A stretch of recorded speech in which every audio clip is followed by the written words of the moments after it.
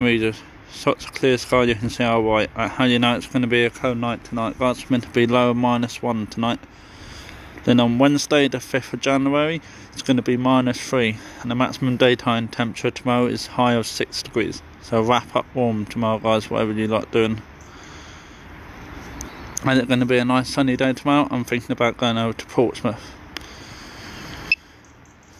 It's a nice drone shot of the ferries and all that, but of course it's cold.